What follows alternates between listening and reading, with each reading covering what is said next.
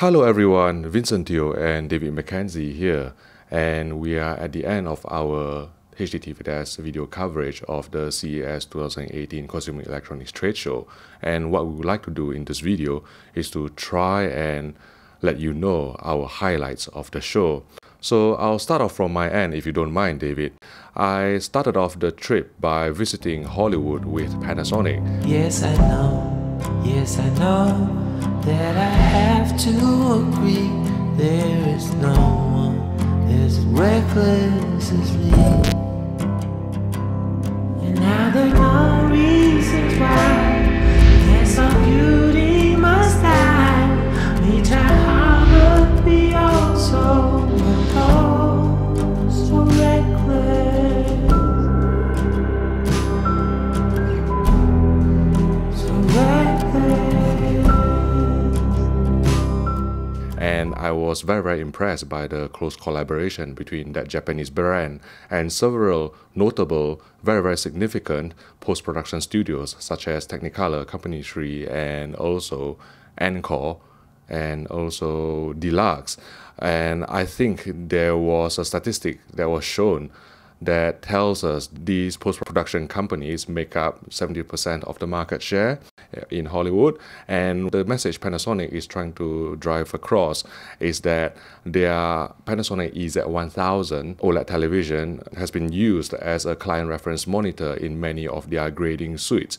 Because as you may be aware, the gold standard is always the BVM X300 at this moment in time, but that is a 30-inch screen size, and sometimes it can be hard to look out for artifacts or any noise in the image, and so they need a larger screen size to actually see their work. And they have been using the Panasonic EZ1002 or EZ1000 in the States over the past year or so, and from what we've been told, they have been very happy with the performance of the Panasonic OLED, that they can actually get the sort of reference level kind of a video fidelity and color accuracy out of a consumer display. And for the show, Panasonic has launched two new lines of OLED television, the FZ950 and the FZ800, and they looked insanely good, insanely accurate out of the box. And I'm someone who actually likes an accurate image, as you probably may know by now. What's not to like about an accurate image? Yes. Well, look what we have behind us in the hotel room. What's this? Exactly. And it just has that filmic, really organic look that I really like so much. And one thing that Panasonic has been stressing on their new OLED television is this dynamic LUT capability. And what it is that depending on the analysis of the incoming histogram, the Panasonic OLEDs, the new one, will be able to extract the appropriate 3D LUT so that they make the appropriate adjustments for either the darker end of the picture or the brighter end of the picture. So at the end, I think the message is that Panasonic's LUTs are better than other manufacturers' LUTs. And David, what are your highlights of the show? I think just generally going in what you're saying, it's what does it say about the improvements to this industry that we have high-end consumer displays, not low-end ones, high-end consumer displays being used in post-production, not necessarily as a reference monitor, but at least in there as a client, a client monitor. That's amazing. Can you imagine that 10 years ago when we had to fight to get an accurate picture out of these things? Yeah. LG specifically, yeah, I mean, obviously, we did a whole video on it. I'm really delighted about dark frame insertion being in there. It makes sense, obviously. Sony implemented it. In Europe, Panasonic implemented it. I'm not surprised it's showing up in the LG as well this year. But no, I'm happy about that. I mean, I think the biggest improvements to the LG OLEDs were a couple of years ago. So it's more evolutionary rather than revolutionary this year. But no, there's a lot to look forward to, I think. Yes. And talking about improvements, again, I probably agree with David that it is evolutionary rather than revolutionary, because the underlying OLED panel is still going to output a similar level of peak brightness and DCI-P3 color gamut coverage.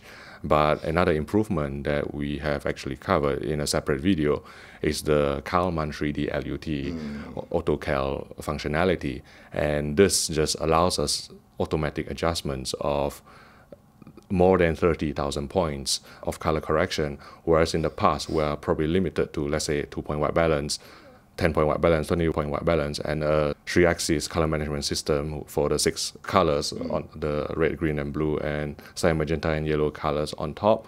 So the sort of 3D LUT direct access will just blow any other color correction out of the way, and I really look forward to seeing how it will actually pan out when we receive an actual review sample. And let's move on to Samsung then, because Samsung last year hasn't been exactly a vintage year for Samsung, but they showed us a couple of things in a private demo. And what are your thoughts on that, David? Obviously, it's, Samsung's pushing LCD. I think we have to accept the fact that Samsung OLED is never going to happen again. That's pretty clear now. And they're making the most of LCD. They're absolutely talking about the superior light output that LCD and especially for LCD can do, and especially how that benefits HDR. Of course, I mean we need to look at Hollywood content or release content to see what kind of difference there is in what studios are releasing compared to the demo material Samsung are using. But I mean there are examples of Hollywood content as well where on the OLED displays, as much as I love them, you can see that they're missing peak highlight details that the LCD can show you in HDR that the OLED can't. I mean, this year also Samsung reintroducing full array product, which is a big deal. I mean, I think that's, if you want to even stand a chance of being comparable to OLED contrast in the whole, you're going to have to do that. Improvements also they've made to the LCD, the panel structure to improve black level as well. And also, believe it or not, improvements to off-axis viewing. So that's nice to see, put it that way. I think it's for a long time, LCD seemed a little stagnant, just not improving from a picture quality perspective too much. And hopefully this year we're going to see that. So. Yes, certainly in the private demo that both David and myself attended, the new 2018 flagship QLED looked very, very good, and they don't actually have a name for it yet, at least as far as I'm aware, but let's call it the 2018 Q9. And I think they were playing a clip from La La Land, and there was the shot of Ryan Gosling in the dark, only illuminated by spotlight, and there was virtually no blooming whatsoever when you stand straight on, and they were brave enough to compare against an OLED and also their last year's model, which is the Q9F, and also Sony Z9D or ZD9, and it looked extremely good. I have to say the black level were really inky, and notably off-axis, it retained not only the color saturation but also the blacks don't really float as much as. Well, it is still an LCD. It is still an LCD. Yes, yes. And also Samsung has this history of demoing one product at CES and the consumers get a different version, like what happened last year with the Q9F. So all I can say is it looked extremely good. It looked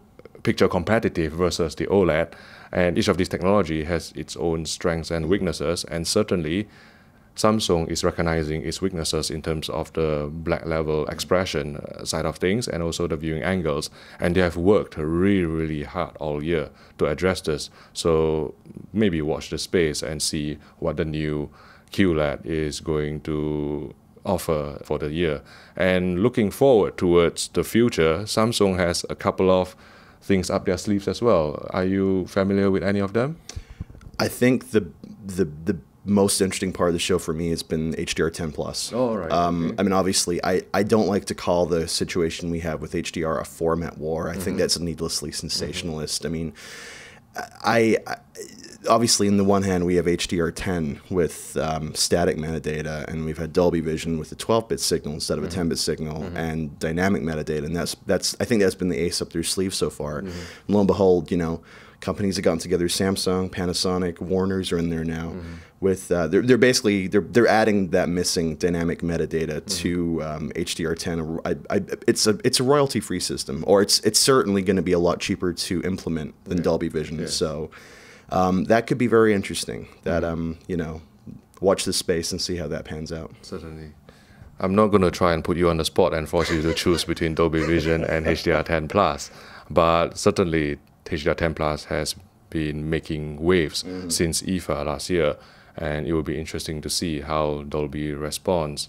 And let's move on to our last manufacturer then, which is Sony.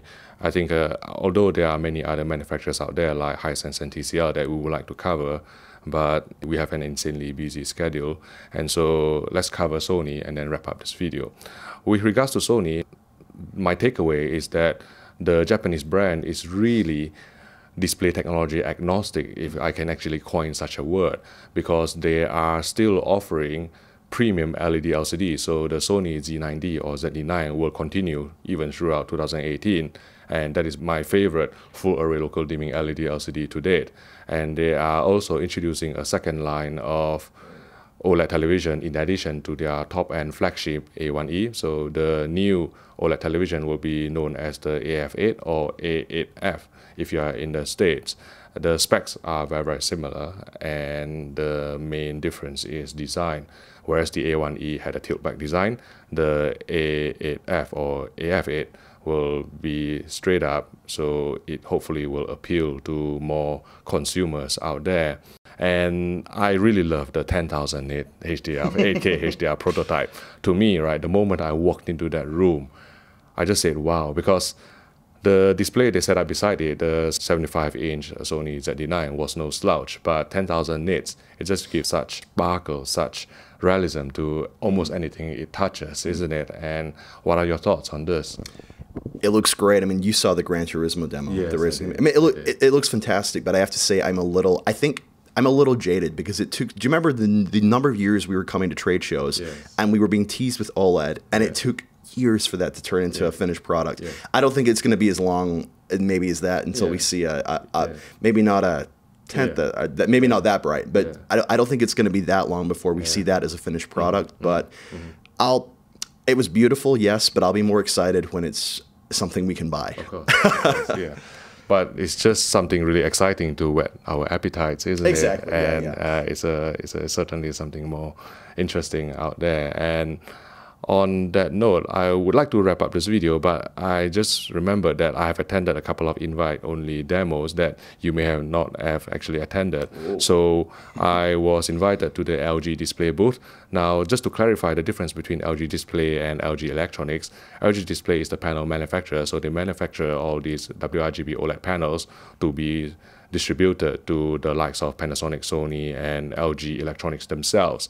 But LG Electronics is actually the actual television seller. So when you are buying, let's say, a C8 or B8 off the shelves, you are going to be buying it from LG Electronics. And I think there's a lot of confusion, even among journalists, with regards to the difference between these companies. So they think that they are under an umbrella company, which is certainly true.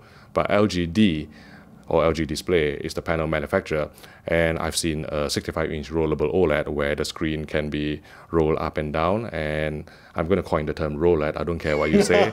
And they have also shown an 88-inch 8K OLED, which looks really fantastic. What are your thoughts on, say, 8K resolution, David? I think we're going to reach a point where there's diminishing returns. I felt 1080p resolution was no slouch. It's pretty high, but you know, there's a lot of, especially with some of the better mastered Ultra HD Blu-rays, you can see there's a nice uptick in detail. No, I mean, I don't think it's a thing for content. I know NHK and Japan are going to be broadcasting 8K, but let's not all start saying, oh no, the sky is falling, 8K's coming, throw away your 4K Blu-rays, throw it all out.